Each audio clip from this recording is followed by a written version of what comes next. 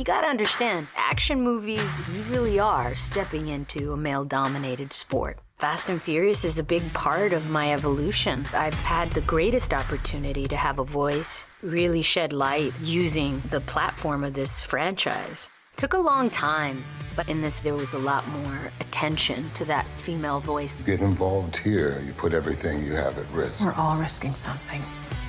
Filmmaking has evolved in how we portray characters. I felt like it was important for us to at least to be able to acknowledge the past in order to define our future.